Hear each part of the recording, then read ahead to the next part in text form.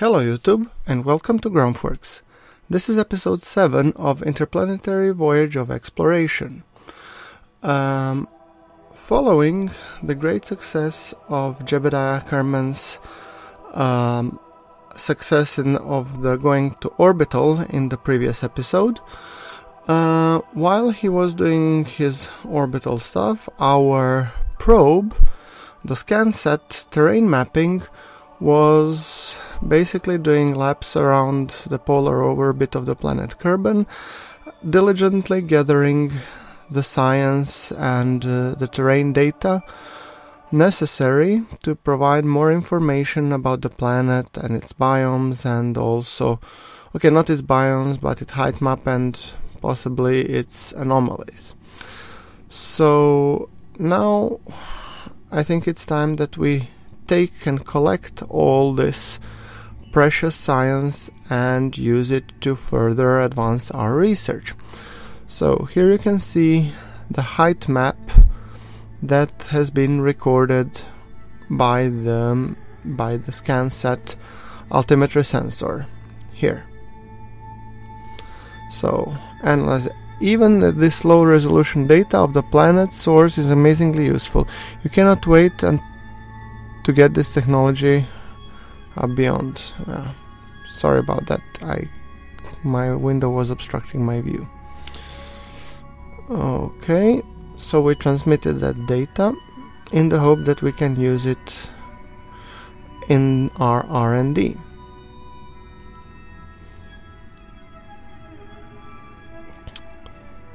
So I'm just looking through the data. Let's see what is stored. The sensor detects variances under the surface of the ice. Is there a landmass underneath? So that is the data above the ice caps and results of the gravity scan. So for that one, sure, transmit, why not? And it seems that we're going out of electric charge because our ScanSat is reporting some static. Oh yeah, the electric charge is completely bonkers. Okay, yeah, well, that's because of the sending of the packets. Alright, never mind then.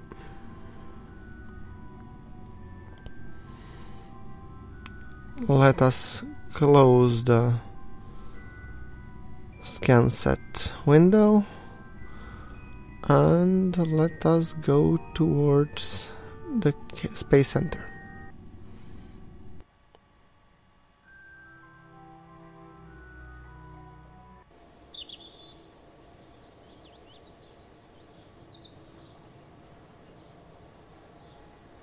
Okay, 34 science. Not much really.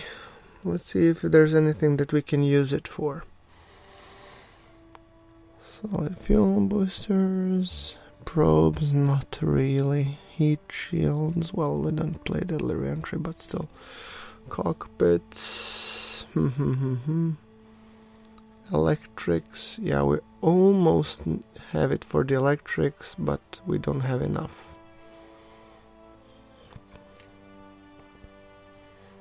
Antennas, definitely not fairings, no way. Yeah. Parachutes, also nothing. I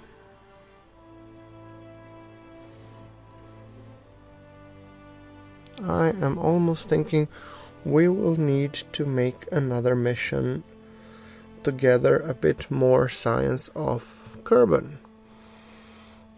And I'm almost inclined to basically take a vessel and launch it into the polar orbit, I think. Because clearly we should have some science available out there. We haven't also yet unlocked all of the science gathering experiments, which is something we should definitely do. So I'm just loaded up the orbiter, the same one which we basically took the first time. And it has 4.6 delta V.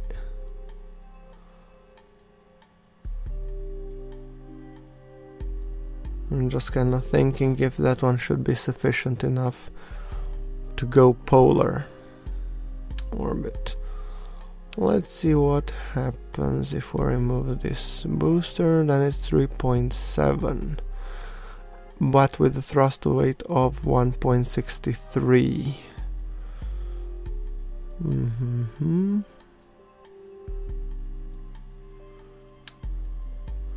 What we could do is we could put in one more bigger fuel tank, and that should hopefully, yeah, okay, 1.40 thrust to weight. That should give us enough oomph to actually be able to go polar on this bugger. I'm still going for 2 solid rocket boosters. I don't think we need much more. And with those on, we are at 4.9, so almost 5 grand delta V. That should be more than sufficient. Let's just thrust limit, so our takeoff thrust to weight is around 1.7. And since it's a small variant, it's Orbiter Mark 1B. Polar.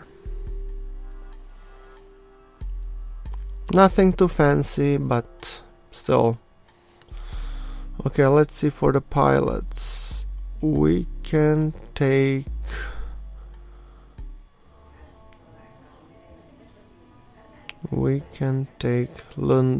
Luding. By the way, I have noticed that in the previous 2 episodes, either that Edlu has come back from the dead, or that actually I had by mistake the crew auto respawns set in. So I have went into the save file and I corrected that. So Edlu remains dead as a first casualty of my Kerbal Space my space program, so that is kind of fixed now. So no more zombie pilots.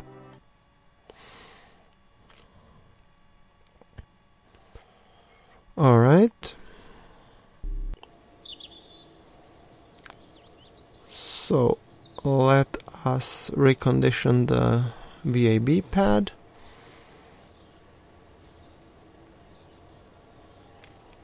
And I'm thinking just until we recondition the pad, hopefully we might get even a little bit more science here. So let's see. And let us warp to complete the orbiter. All familiar parts, so not really that much different than the last one, so it should be fairly quick. Okay, and it's ready, and we have 38 science, which we will definitely be able to use on the next go. So let's roll out the vessel.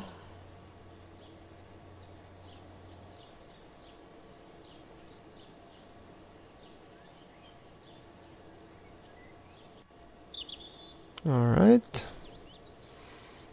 Rollout complete, and we are ready for the launch. So let us go for launch, and we don't want Jeb, he was been on the last mission, so let us put Luding Kerman. I just figured maybe not for this mission yet to take the loser. Everybody wants a loser on their team, right? I just figured it would be funny to add such Kerman. By the way, I am taking submissions for the Kerbal names and professions. If you would like to be in the save, let me know. So, crew report. You look up at the stars and begin to count. You realize you should take off before you fall asleep. EVA. And let's do the EVA report. You hang on to the craft. We already have that one. Okay, never mind. So I'm not gonna take this EVA report because that would require me to go down, actually, which I'm not ready to do. So SAS on, and we have a liftoff. And now, since we want to go to the polar orbit, I'm basically just trying to nudge the rocket as we pass around, let's say, 1.5 or 2000 mark, I start slowly nudging the rockets towards the north. Very, very slightly until the solid boosters burn up, and then we'll try to push it a little bit further.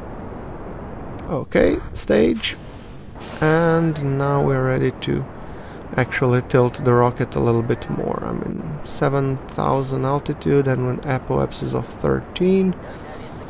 I think we're on a good track.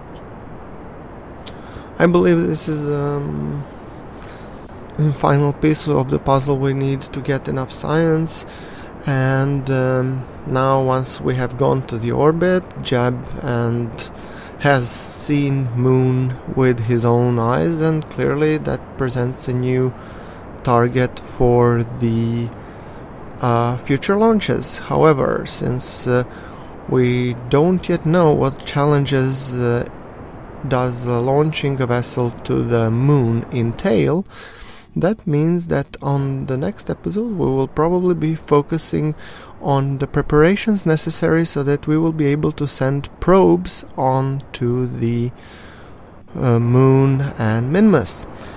And by preparations I mean setting up the communication satellite network. I have already covered this in my remote tech tutorial. I think it was episode 3, if I'm not mistaken. I will put the link. I will put the link here as a notation or as a below in the description section. So if you were wondering how to do that yourselves, you're welcome to check out my remote tech guide series. And as I'm commenting, we are nicely on our way to the polar orbit. Just now making a maneuver node for the circularization burn. So yes, in the next episode do expect that there will be some communication satellite launches.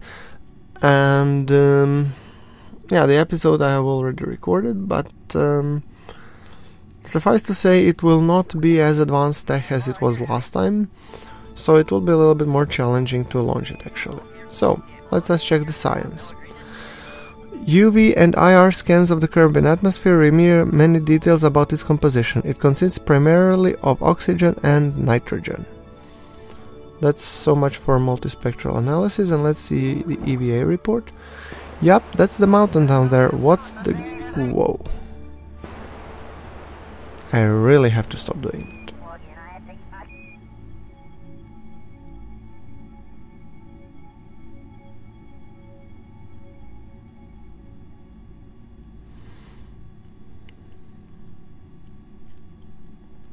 Let us review what they said. Yep, that's a mountain down there. What's of the greater concern is that a mountain of snacks that needs to be eaten. Om nom nom nom nom. Yeah. So the other two we have already read. So yeah, sorry, sometimes when I'm going fastly through the biomes I'm under pressure to just basically collect everything, and that's when I get sloppy and don't read all the text. So once again, sorry guys for that. I will try to my best to be able to actually read, because I think these comments, most of those science descriptions are pretty funny since I'm using the community science logs.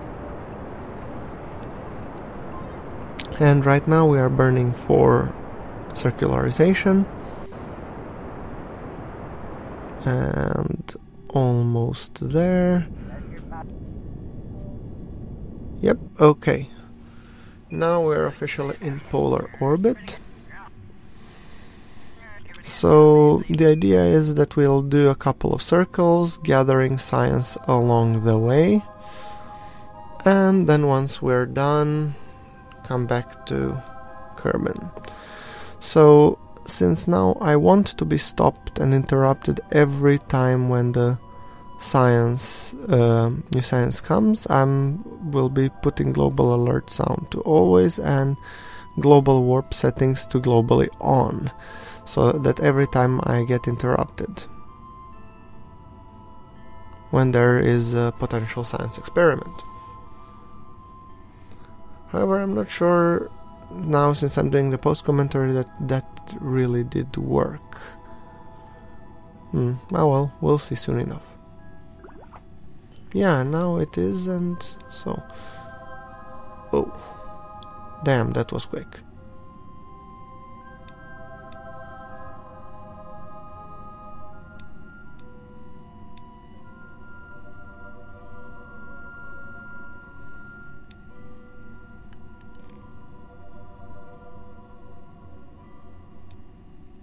Yeah, I'm also enabling stop warp on Discovery.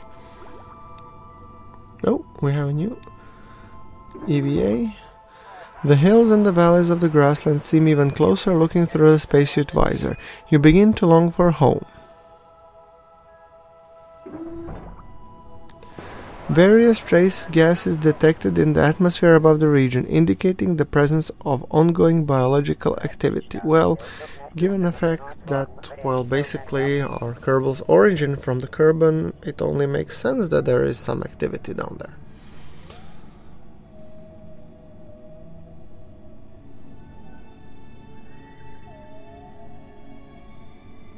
Let's keep that one. And yeah. Just briefly checking through all the science that we have gathered so far.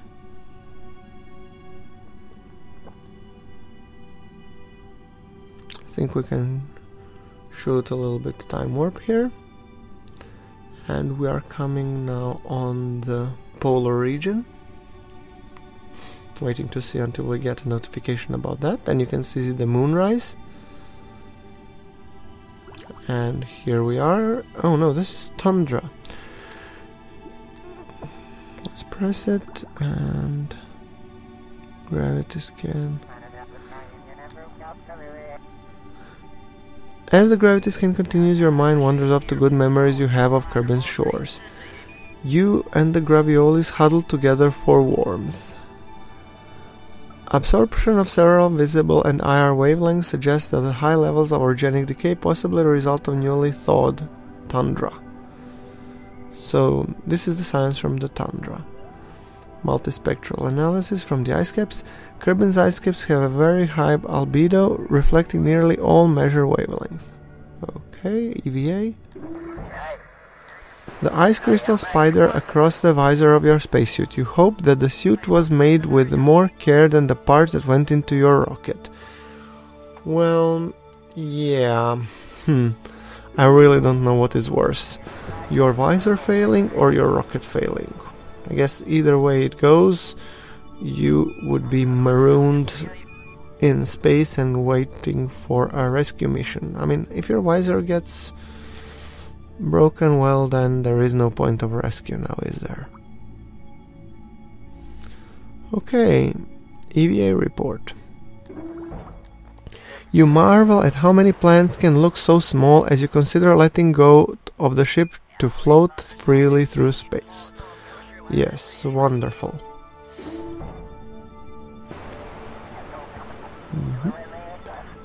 And I think it's time for some time acceleration. By the way, I will move a little bit navball to the left so I have a better view. Oh, several infrared hotspots are detected, some of which bear signs of volcanic activity. That's from the mountains. Interesting. I wouldn't expect it to be volcanic activity on Kerman. Haven't seen any volcanoes yet. Maybe it will come in some future episodes, who knows.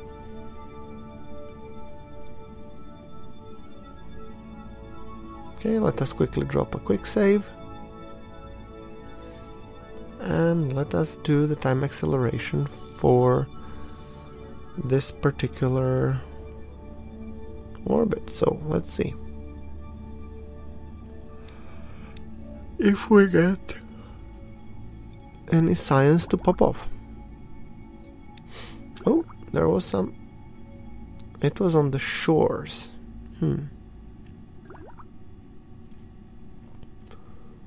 Multispectral and EVA.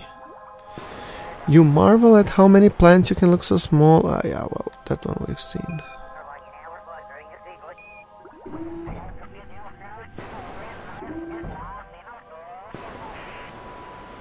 This science alert is really playing with me.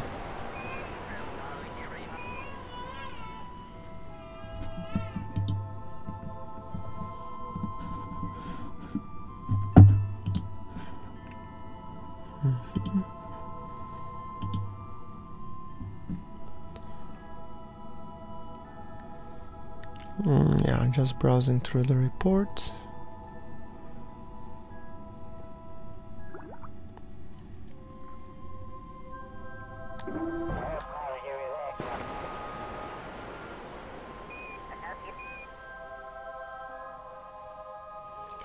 UVA report from the shores. You chuckle at the idea you are blocking someone's sunlight as they try to tan themselves on the beach below. Yeah, definitely an evil plan. However, given that the fact the Kerbals are green, what, they're gonna become even greener if they get some sunlight? Question is, do they really tan?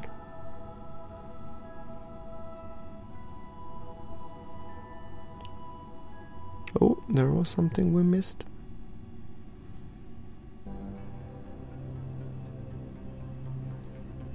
Not the ice caps, water. By the way, I'm trying manually to hit something, and I know that there is a setting, but it wasn't working for me.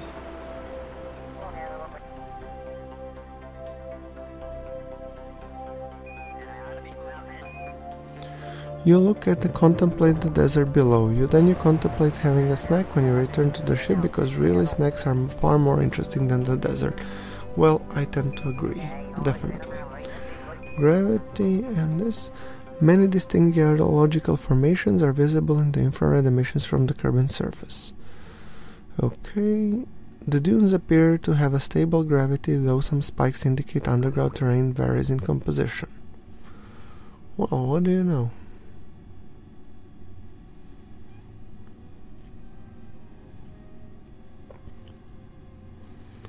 Let us see if we can time warp to get some more science.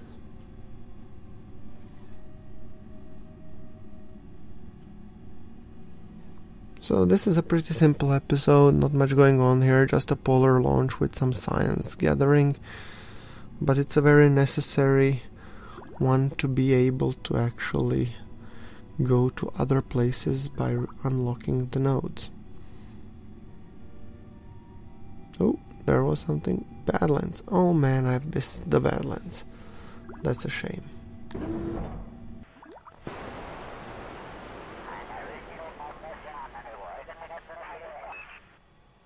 Mountains. You feel like in a dream, just floating above the mountains below. Hey, you are floating above the mountains below. Yeah, the EB report just from space above the mountains.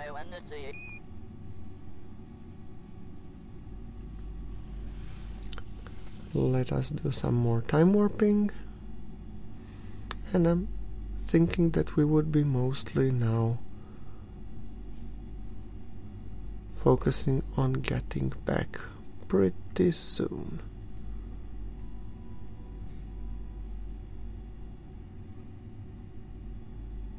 I mean, no point on looping endlessly, then it just becomes a grind and not really a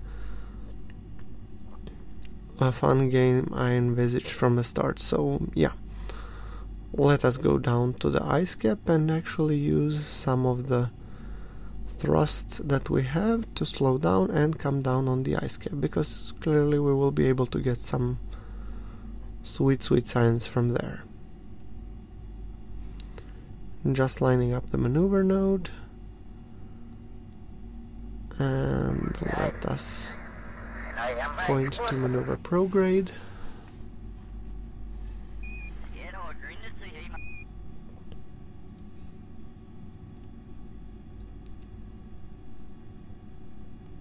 This is a very, very simple rocket, not many parts in here, just I'm thankful to the Kerbal joint reinforcement that it's not behaving like a wet noodle, as it did in some previous cases, in the previous versions of the KSP, so to say. So 1 minute until the burn. Let us come a bit closer, and well, that's good enough. I guess we don't need to be really exact, but yeah. This looks good enough. So let's hit the engine.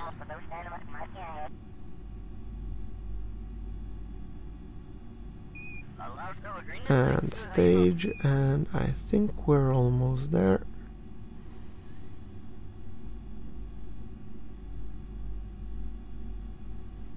Now fine-tuning if needed, but I don't really think we would be needing it. We'll just going directly to the pole. Let us time accelerate this. Once again, moonrise. Sweet as ever. Okay, let us pour in retrograde, so we use the engine bell as a shield against the re-entry heat. Not that we are playing with the heat, because we're not playing with the deadly re-entry, but still, why not think about it as we descend through the atmosphere layers. We're also using what remains of our delta V to actually slow us down and come quicker.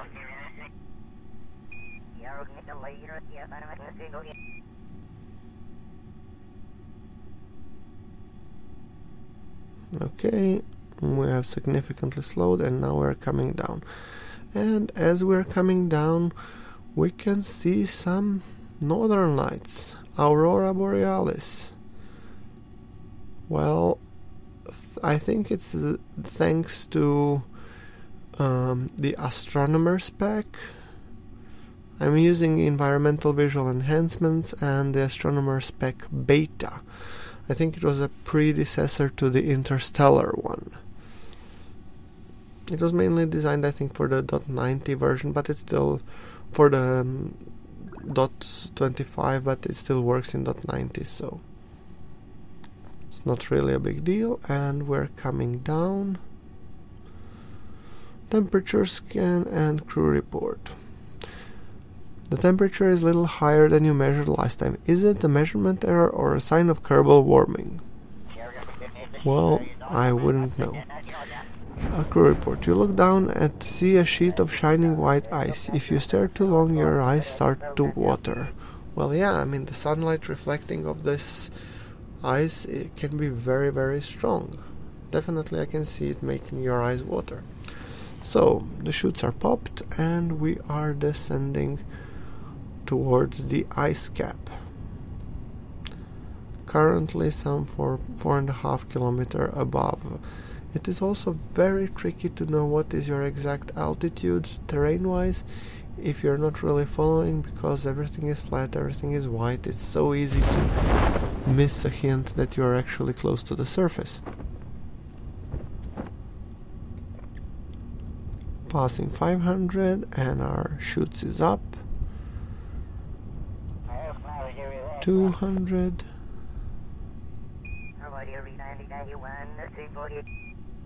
100 and almost there. 30, 20. I'm just trying to see if I can see my shadow. Not really. Never mind, let us get some more signs. Gravity scan. The grevioles are all huddled together and you can't get an accurate reading. Even they are freezing their butts off here. Keep the data. Temperature. It's cold enough to freeze the water solid. Sure. Crew report. You wish you'd brought your ice skates. Well, yeah, I mean, it would be a one big place to ice skate now, wouldn't it? So, EVA report. You know that there is a joke somewhere in here about an ice hole, but you can't think of it. Must be snack time.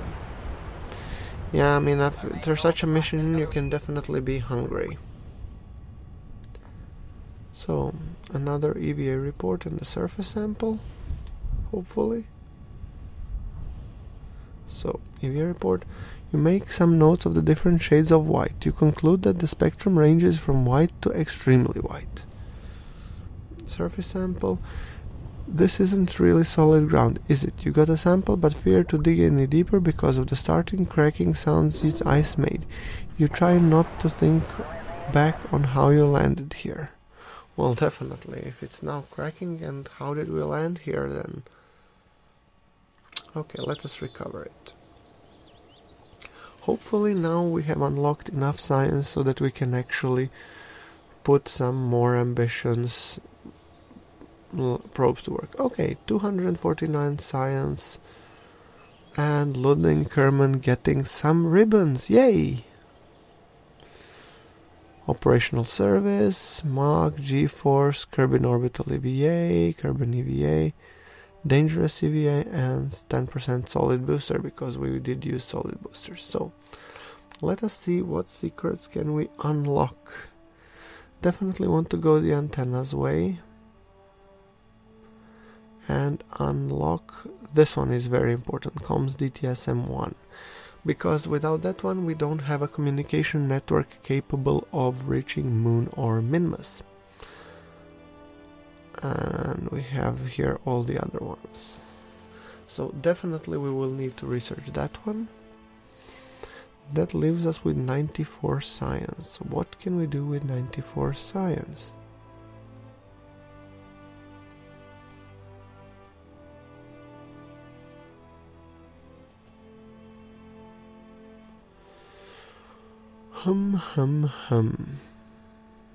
Decisions. I'm almost leaning towards the probe cores, because once we get those will be extremely useful. Yeah, definitely go with that one. And can we get the superior? Not really, they're too expensive. Well, we have 44 more science. Is there anything else that we could get for this 44 science? Landing gear, maybe?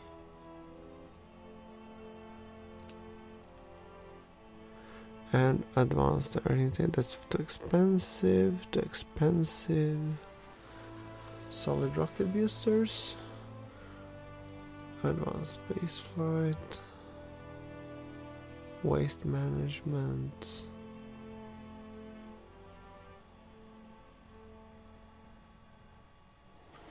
Yeah, these are actually useful, so let's research those.